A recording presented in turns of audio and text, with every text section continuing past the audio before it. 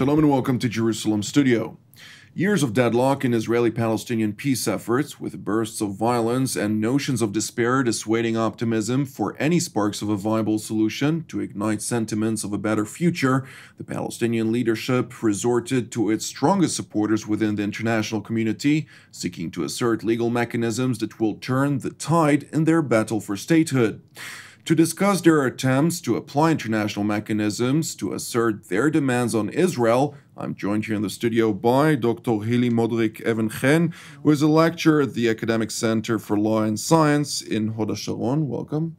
I'd like also to welcome our TV7 analyst, Mr. Amir Oren, and Ms. Paula Slier, who is a Middle East bureau chief at Russia Today. Welcome. Thank you. Mr. Oren, give us a broader understanding of the latest developments specifically on this topic. The Arab-Israeli conflict, which is a broader one than the Palestinian-Israeli conflict, has always been conducted within the context of international organizations. The State of Israel having been established per a UN General Assembly resolution, and then many of the campaigns and operations being measured through UN Security Council resolutions. There is also the International Criminal Court, the IAEA regarding nuclear issues and the like. The Palestinian issue came to the fore in 1974 after the Yom Kippur War, when the Arab League decided that the Palestinian Liberation Organization is the representative of the Palestinians rather than the Kingdom of Jordan, which is a UN member. So from that point on, in various stages, we have seen the Palestinian entity under several names trying to sneak its way into international fora. And the governing notion for the Palestinians is that they are the weaker party in their conflict with Israel. And therefore, in order to balance the force ratio, they need international support. Therefore, they go to international organizations. Dr. Modrich, considering the fact that the Palestinian Authority is recognized as a non-observer state within the United Nations General Assembly, nevertheless is not an actual state by definition, how can such an entity or an organization, if you will, bring about its assertion on various mechanisms and actually sign statutes and different treaties that need to be signed by only member states? Not only member states, only states. So we must make this difference between the UN and other forms in which the Palestinians can gain the status of a state. That is, if states are willing to let them become parties to some treaty or convention, then they consider the Palestinian Authority as a state. And this is, in fact, the situation where the Palestinian Authority becomes a member of different treaties, and it also becomes a member of different organizations, such as UNESCO, for example. And perhaps more importantly, they are members of the Rome Statute, the Statute of the International Criminal Court, which in fact acknowledged them as a state, the authority as a state. And this is a major development regarding its status, and it is only, we can assume that they soon will become perhaps UN members, but maybe not in the current U.S. administration. Well, we'll touch base on this more, considering the fact that there is here some kind of a contrast, considering the fact that Israel is not part of the Rome Statute and has not signed on this treaty, and more so has not provided its legitimacy when it comes to variables with regard to the Israeli-Palestinian conflict. But Ms. Slier, I'd like to touch base on the element of using international mechanisms within the Israeli-Palestinian conflict. To what degree has this become a resort or a last resort for the Palestinians, considering the fact that they know they're not strong enough to beat Israel in other platforms? Well, following on from what Mr. Oren said, the Palestinians certainly see themselves as the weaker partner, if one can say that, in this conflict. And so their appeal to international organizations is to really and this is what Israelis would argue, is to try and bypass perhaps direct negotiations, get themselves legitimacy on the international stage by becoming fully fledged members of these particularly United Nations organizations. Now, the problem, and this is the argument again put forward by the Israelis, is that that should happen after you've had negotiations and after you've sorted out the conflict. Let's then look at the Palestinians becoming a fully fledged member of the United Nations and having that kind of international standing, but not before. The fact that the Palestinians are doing it the other way around shows a frustration on their side, shows that they feel that the conflict as it stands is not achieving any kind of progress, particularly not in the direction they want to go. And so they're essentially trying to speed up the whole process. But there are problems with turning to international organizations. If we look at something like the United Nations, obviously the Israelis feel that it's biased against them. The Palestinians feel that the United States, which very often has taken the role of the United Nations in mediating between the sides, is biased against them. You also have a problem with the United Nations in terms of its architecture. It was set up after the Second World War to deal with global conflicts. The Israeli-Palestinian conflict is a regional conflict, one could say, or it's kind of a proxy war. And the question needs to be asked whether the United Nations can actually deal with those kind of conflicts. Mr. Oren? There are problems with international organizations which were supposed to be wholes rather than a mere sum of their parts, but turned out to be almost redundant when one looks at the bilateral relations between the most important member states and Israel or Palestine. Because obviously, if the United States wants to deal with Israel or Palestine or any other country, it can bypass the international organization, especially since it has veto power over its resolutions. And this also holds true to other international organizations which are not global in scale, such as NATO or the European Union. And there was a time right after the creation of the United Nations in 1945 and perhaps through the 50s, where the UN staff, we have been talking about the member states, but there is also the staff headed by a Secretary General. It used to be quite strong.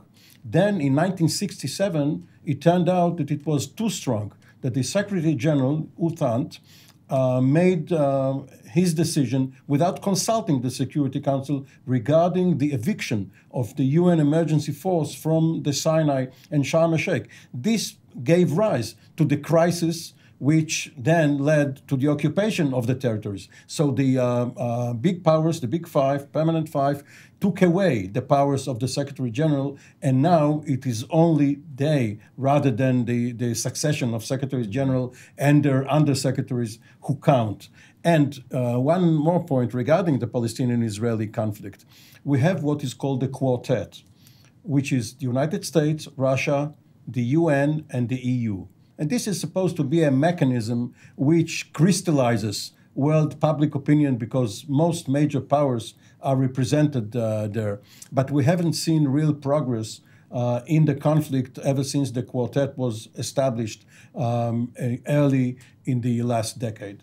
Dr. Modrich, to what degree do the international mechanisms actually apply to regions that do not recognize its appliance as one point? And another element to it, to what degree do those mechanisms actually provide a cover or legitimacy to various parties? What do you mean, regions that do not? For instance, Israel does not recognize the International Criminal Court, but the International Criminal Court does recognize the Palestinian entity which has signed the Rome Statute. Yes. Well, yes, sometimes the cooperation with these mechanisms doesn't require, indeed, cooperation, because, for instance, the Rome Statute can apply its jurisdiction in territories that do accept its jurisdiction. So, for instance, if Israel did not comply with its jurisdiction, and the Palestinian Authority does, then it could apply its jurisdiction over there, while on Israelis, because if you think about Israelis operating over there, then the ICC could apply its jurisdiction over Israelis. The thing is that Israel would not cooperate with the court with its investigations, whether the office of the prosecutor would like to enter Israel, to enter Israel and to investigate and to question those suspects, and perhaps Israel would not cooperate with this mechanism. But I think this is still far away, because we see that the prosecutor has only started a preliminary investigation, and it does not really go on with this. I think the ICC has other problems in Africa and in other places in the world where it is still working on, and I'm not sure that its intervention within the Israeli-Palestinian conflict is soon to come. Mm-hmm. Of course, there are other mechanisms, such as the Human Rights Council, which is very active in its decisions and investigations against Israel. And there has been a couple since 2008 with the Goldstone mechanism, or the Goldstone report, and then the McGowan committee in 2014. And now the prosecutor Fatou Bensouda said that, no, the prosecutor of the ICC, sorry. But now the committee again decided, the council, not the committee, sorry, decided to open an investigation with regards to those events at the southern border in Gaza. Which brings me to the next question, Ms. Slier. When we're talking about the Human Rights Council, the HCR, it had not the most positive track record when deciding which conflict or which alleged atrocities to investigate, putting Israel at the forefront of pretty much 90%, if not more, of all its investigations and all of its resolutions. How can such an organization receive legitimacy, considering the fact that all it focuses on is by countries that are committing atrocities themselves, and then move forward to accuse Israel for various things that they claim are not conducted within the international community's rights way of doing things? Well, that would be exactly the Israeli argument. They don't feel it has any legitimacy. They would say that there's an undue amount of attention that's placed on Israel. You have, for example, in the last session that was held back in March, I think there were 3 resolutions that were passed against Israel. There was 1 against North Korea, 1 against Iran, and 2 against Syria. And there were none and no discussion held against human rights abuses in countries like China, Zimbabwe, the United Arab Emirates. So Israel would argue exactly that there's a disproportionate amount of attention and negative attention that's placed on it. Now, following the Gaza war, what we see happening is a resolution being passed for an international investigation to take place into Israel's actions during the last Gaza war. Following on from what you mentioned, Israel's not going to potentially give them entry into Israel, is not going to give them any kind of assistance, because they feel that any kind of investigation carried out by the Human Rights Commission is biased already in terms of what it's looking for, and is not going to try and perceive both sides of the story. So Israel feels that these kind of organizations are biased to begin with. Palestinians push for them because they feel that it's the only way that they can get some kind of recourse. Mr. Oren? International organizations with the ICC supposedly an exception because it is judicial, but actually it is no exception. International organizations are based on a parliamentary system, which means that if you can gain a majority of votes, you are more powerful than the other guy, the other state. So yes, Israel does have the United States backing it, and it is important. But when the vote is not in the Security Council, where you can veto, but in the General Assembly, which is less binding, but regarding public opinion worldwide is also important, then Israel would also lose.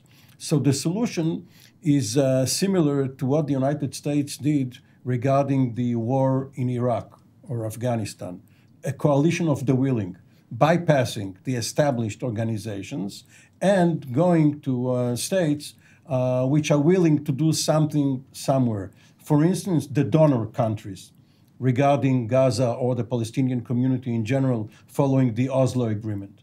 So we see that after Operation Protective Edge 4 years ago, the donor countries have decided to put more money into the reconstruction of Gaza, and this had nothing to do with either the UN or any other international body. Dr. Hilly, Modrich, Evenchen, when we're talking about those international mechanisms, just lately we had the presidency of Syria, for instance, at the UN in Geneva, where they assumed the role of presidency over the Conference of Disarmament, an organization that just several weeks prior has passed a resolution condemning Syria for the use of chemical weapons. Aren't any mechanisms in place that would bring about some kind of a reality that those kind of absurd appointments are not made?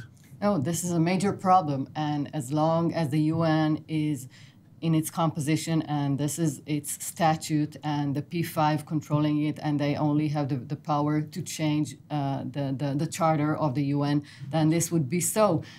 In the Human Rights Commission, you can see Saudi Arabia chairing the Commission of Human Rights. And perhaps Prince bin Salman would change something. Well, not in the very near future, but of course we know the problem with the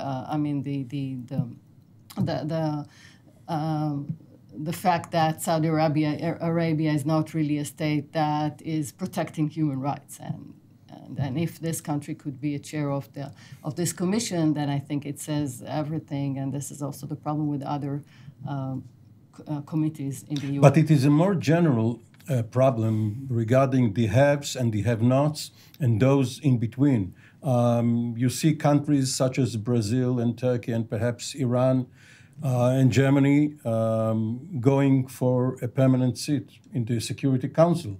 They want to be at least in a business class, if not first class, but not in economy.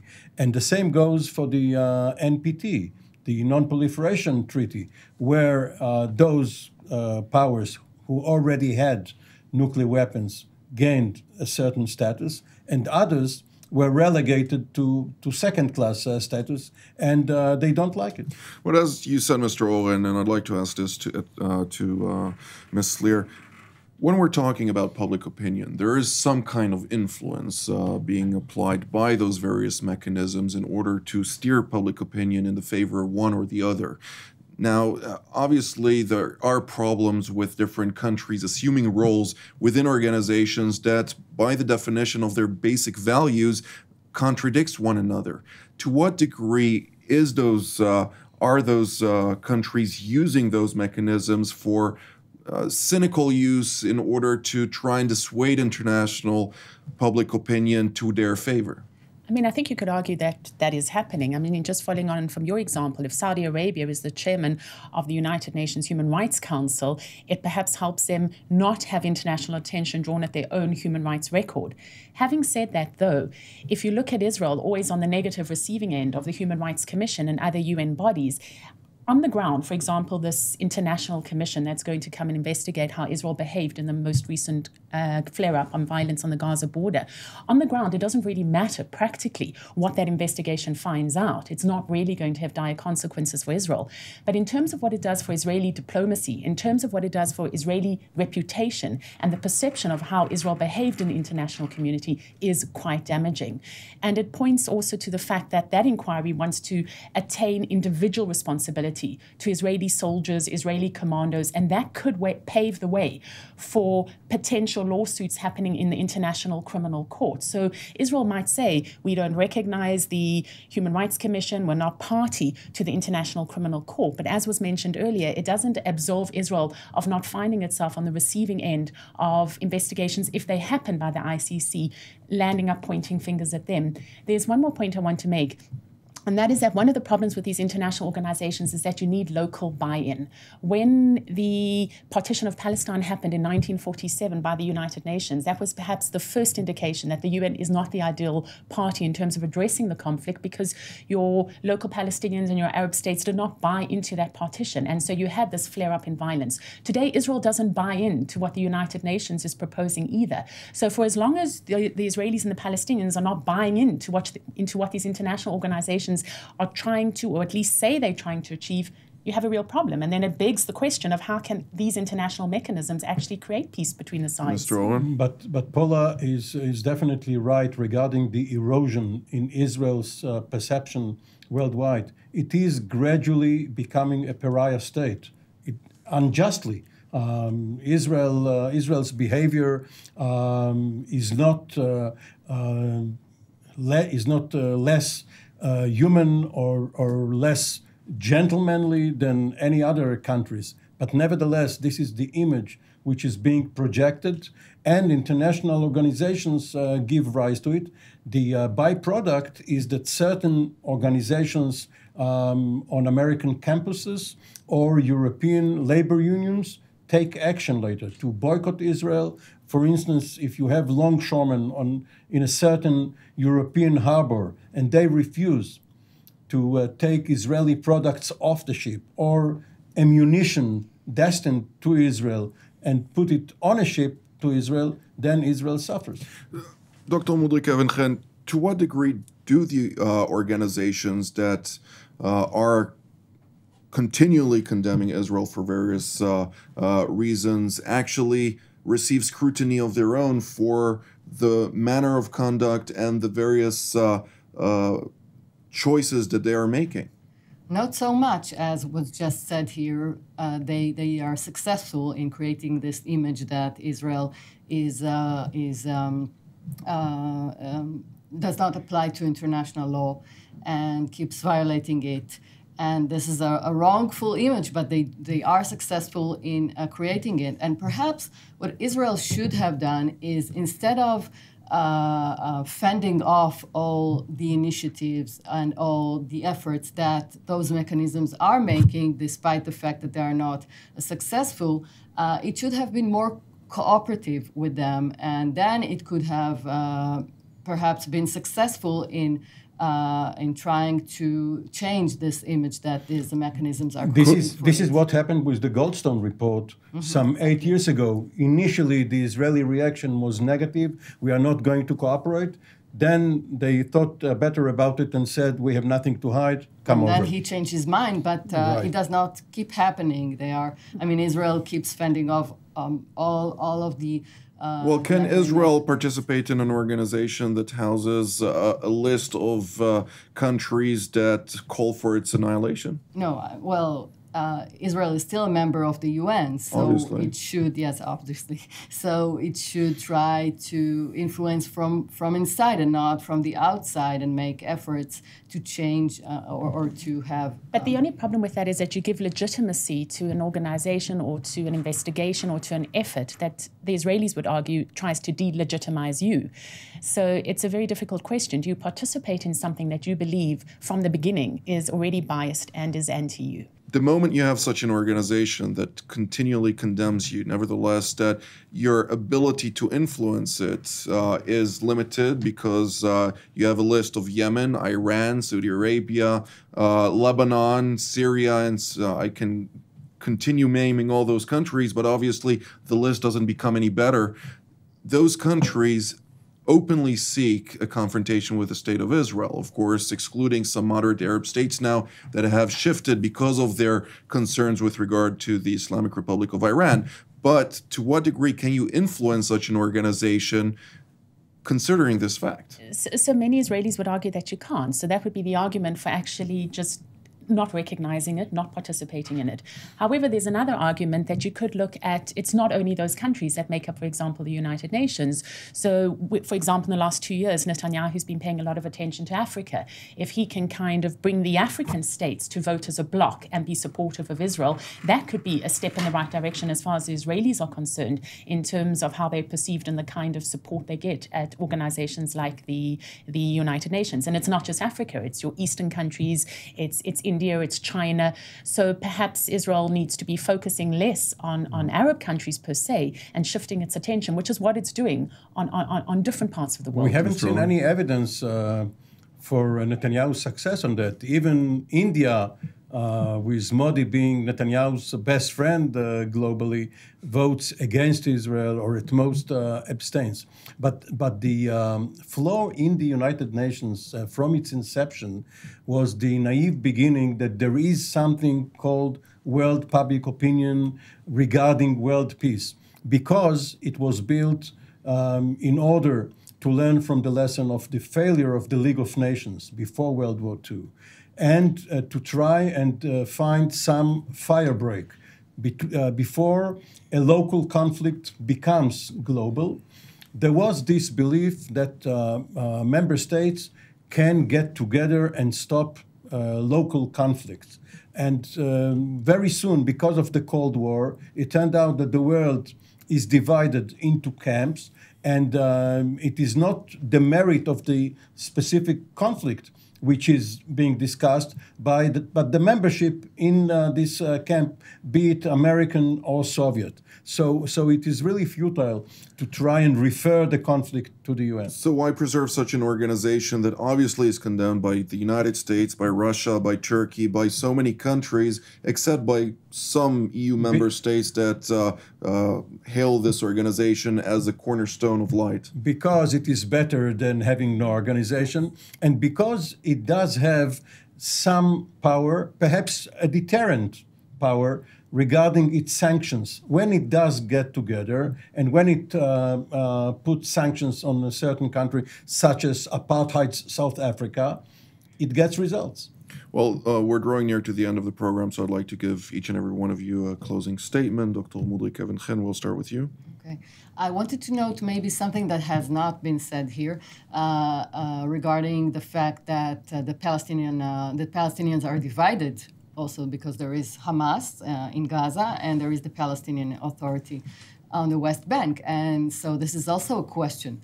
How to what extent should Hamas be involved in those processes? And of course, it cannot be a member of it cannot even be any part of the UN because the UN only accepts the Palestinian Authority. But this is also a question because now the main conflict is with Hamas. So, as far as I remember, in the mid-2000s, Hamas won the election in the Palestinian Authority. Ms. Slier? I think it's worth mentioning that as far as the Palestinians are concerned, we speak a lot about Israel's not seeing the United Nations as being an objective body that can bring about peace. But the Palestinians actually don't trust the Israelis. We have direct talks that are not happening. So a lot of it's also coming out of the frustration from the Palestinian side. It's all very well to criticize, as we've done quite successfully, these international mechanisms. But back to your question, well, if it wasn't for the United Nations, what would there be? If it wasn't for these international mechanisms, as faulty as they are, where would the Palestinians be able to take their addresses, largely because they feel they don't have a partner in the Israelis? Mr. Oren, closing sentence? Yes, and if eventually there is a peace formula achieved, it is very important to legitimize it by the UN so that the Palestinian diaspora, the refugees and their descendants, know that this is the maximum they could have gotten. Well, this is all the time that we have for today, so I'd like to thank Dr. Modrich, Mr. Oren, and Ms. Slier. And I'd like to thank our viewers as well, and we will see you next time. TV7 Israel's mission is to give you, our viewers, truthful information, which in effect will give you a chance to really understand what is happening in Israel and its region. If you're blessed by our programs and believe our mission to be important, we urge you to support us and become a voice for Israel. You can support us by going to our website at tv7israelnews.com. This program was made possible through your donations.